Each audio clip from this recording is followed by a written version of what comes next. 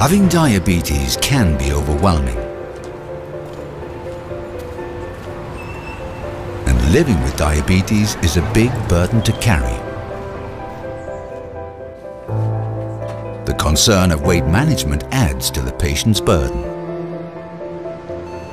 A key barrier to achieving glucose control is finding the opportune, effective treatment solution in lowering blood sugar.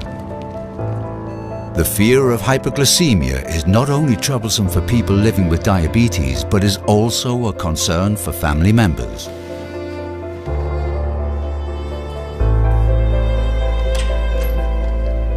The ADA-EASD 2012 position statement underlines the importance of focusing on 3 essential factors when selecting treatment: effectively lowering blood glucose, reducing the risk of hypoglycemia, and minimizing weight gain.